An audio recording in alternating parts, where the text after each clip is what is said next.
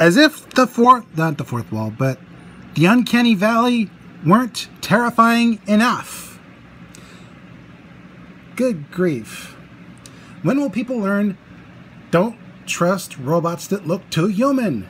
Stick with C-3PO and R2-D2. And Johnny 5. So, once again, we have a story of technology run amok in the vein of iRobot and other classic crazy android stories from the director of Annabelle and the Black Phone. Both good films, by the way. Comes M3GAN, or M3 Generation Android, or whatever it was. Basically, it's about a little girl who loses her parents and gets stuck with her aunt, who works at a robotics company and who's trying to develop the latest Furby, basically. And her side project is an android doll who can basically be a babysitter and a best friend. Unfortunately, she forgot to program the robot with the notion that human life is precious above all else. And use your imagination from here, because I'm not going to spoil it. Okay, first off, the little girl. She barely survives the incident that claims her parents. And she visibly goes through various stages of grief. And when the robot is given to her and then taken away for various reasons, she reacts like a junkie. And honestly, I found that to be a very legit performance. The little girl playing the part is very believable.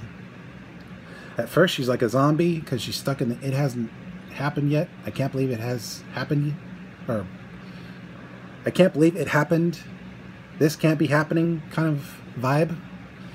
And then she's happy for a little while. Then things go south. And suddenly, all she wants is the doll. And she reacts like a junkie not getting their fix. And someone going through grief, yeah, that's definitely a legit reaction. I'm praising her performance. I hope she goes on to do many great things, even if it doesn't involve acting.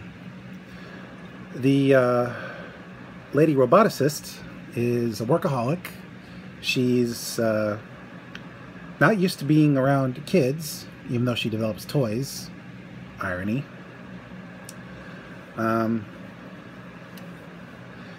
She doesn't really know how to handle a small human.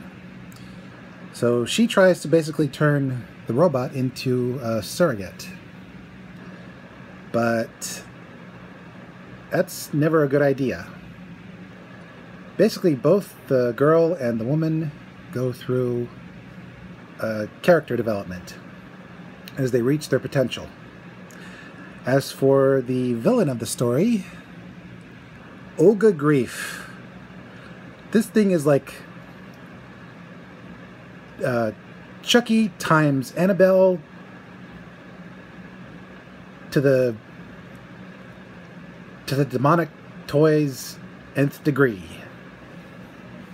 I mean, her voice is soft, but that same soft voice, when it starts saying harsh things, is extremely disturbing. The face is way too flawless, to the point where the lifelessness coupled with the movement and activity and the voice just makes for something you want to exercise. You want her to share a cabinet with Annabelle, the real Annabelle. And the stunt actress's movements are both